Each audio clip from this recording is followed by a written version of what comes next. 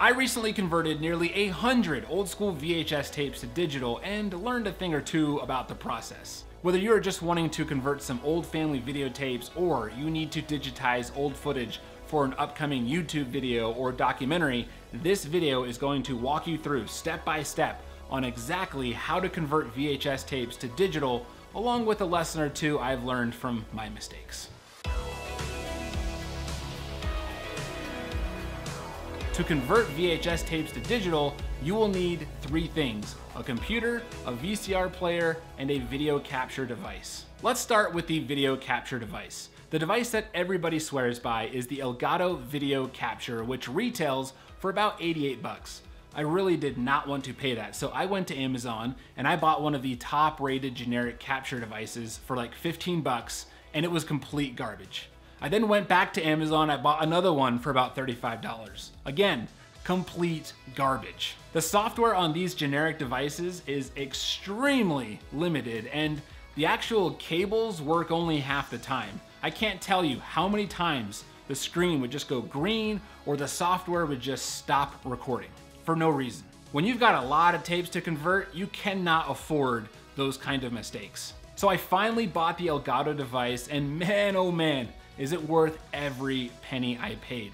Do not buy anything other than this device right here. I will link to it below, and no, this is not sponsored by Elgato. This video capture device works with both Windows and Mac, and the software is always being updated to work with the latest OS on your computer. So here's how you set it up. You're going to plug in the USB cable into your computer's USB port. Then you're going to plug your audio and video cables into the provided audio video extension cord, keeping the colors aligned.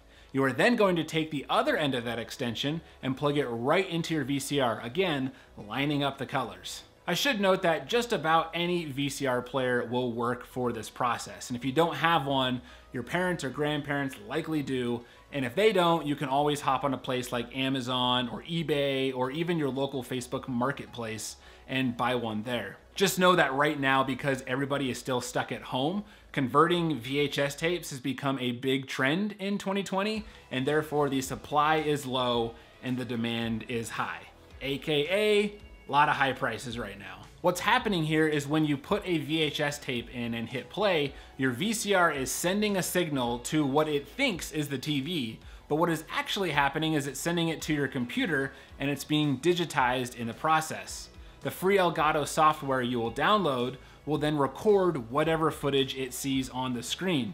And the recording process is extremely easy, and you do not need to be tech savvy to do it. When you open the software, you'll first need to give your file a name and estimate how long the video is. If you don't know or you end up being way off, it doesn't really matter, so go ahead and just pick any number you want. Next, you need to verify which connection type you are using and what aspect ratio you want to record on. 16:9 is a common aspect ratio for today, as it's a wider screen, but more than likely your VHS tapes were recorded in a 4:3 ratio, which is much more like a square. That is likely going to be the one you select, assuming your tapes are older and were shot on some type of analog camera. You can toggle between the two while your VHS tape is playing, and it will show you a preview of what each one would look like. On the next screen, you're going to verify that your audio is working. And if you don't hear audio at this point, and you know that the tape has audio, you're going to want to double check your cable connections just to make sure that everything is connected correctly. At this point, you've hit the record screen, and as soon as you click that big red button, your computer will start to record whatever it sees in that window. I would suggest unchecking the automatically stop recording option below. The reason this is checked is to prevent your computer from recording hours and hours of nothing after a VHS tape has already completed. But that really isn't a big deal, because as soon as you stop the recording, Elgato makes it extremely easy to trim both the beginning and the end of your video without the need of using any kind of video editing software. The length of time it takes to record a video is the length of the video. So if you have a 6-hour long tape, which I've had several of, your computer will be recording for 6 hours. You likely aren't going to be at your computer that entire time. So because you know you can trim off any extra recording after the tape stops, you can leave your computer and work on other tasks without having to worry about stopping the recording at the exact moment the VHS tape ends. Once you've done that, you're done. You now have a video file on your computer of that VHS tape that you can do anything with. If you're like me and you're recording family videos and trying to figure out a way to distribute to other family members, there's a lot of things you can do. You can copy them to a DVD, but that's already getting outdated as more and more households are moving away from DVD players. You could dump your files onto a Google Drive, and then anybody you share that drive with can access those files and play them on their phone or their computer. I wanted to make my family videos really easy to play, and I wanted them to be playable on a TV. So what I ended up doing for myself was I created a YouTube channel dedicated to hosting my family videos. However, because I don't want the whole world seeing these videos, I made all of the videos unlisted, and then I added them to an unlisted playlist.